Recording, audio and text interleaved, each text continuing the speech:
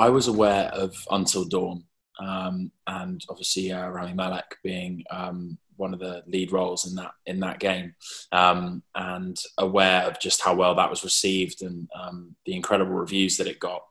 I was also aware that Little Hope was going to be the second game in the anthology, and that Man of Medan was already sort of under works. So very, very excited to join such an established and sought after production team, and very, very flattered that they asked me to be involved.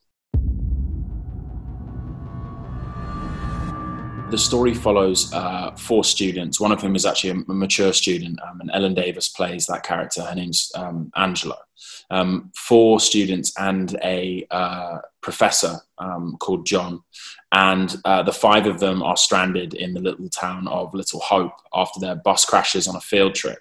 And they're tasked with trying to find a way out of there, while simultaneously trying to make sense of the strange sort of apparitions and witchcraft that they're coming into contact with. And they also discover that there are some even greater threats that they're going to contend with down the line. You know, really lucky in the sense that the team around us, us being the cast, were really, really experienced. Nick Bowen, the director, was amazing at making sense of things when I couldn't. Who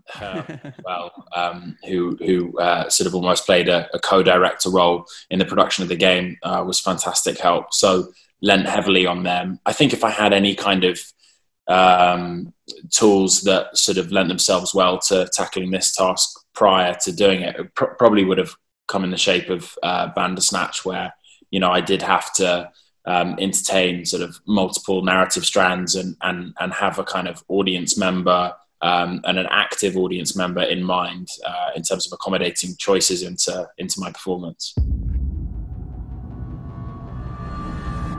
Well, I think the notion that, people really were trialed and charged with witchcraft, during the 17th century, and at such a kind of extortionate rate as well. And the game is as much inspired by the Salem witchcraft trials as the Andover witchcraft trials. And Andover is in the same region, kind of neighboring Salem. And more people were actually trialed for witchcraft in Andover than they were in Salem. It's just not so known.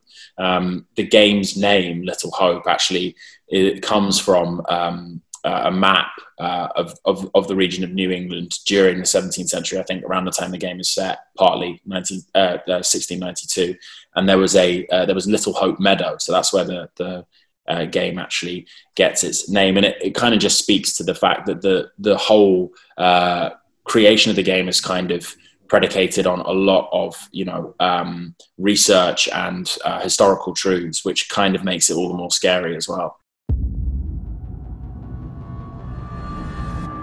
Obviously, there are sort of different time periods that exist in the game, and part of the mystery and I think the kind of fun there is to be had in playing Little Hope is trying to work out the connection between the characters and across these different time periods. So just be paying careful attention to that and trying to work out exactly how they're linked.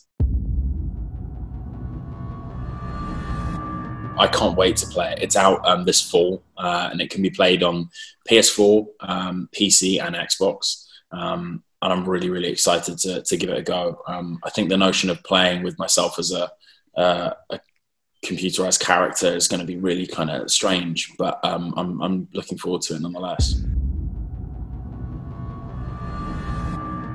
Do you know what? I haven't been much of a gamer my whole life. And yeah, I think my sort of only real kind of knowledge of horror is probably film and TV based.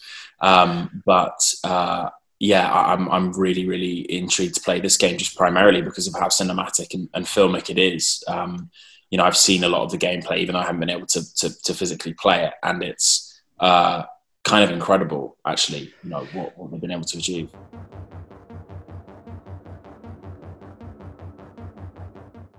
Like the sound of this video? All of our music was licensed from Soundstripe, a subscription-based royalty-free music library for filmmakers, podcasters, YouTubers, and more. Soundstripe. Keep creating.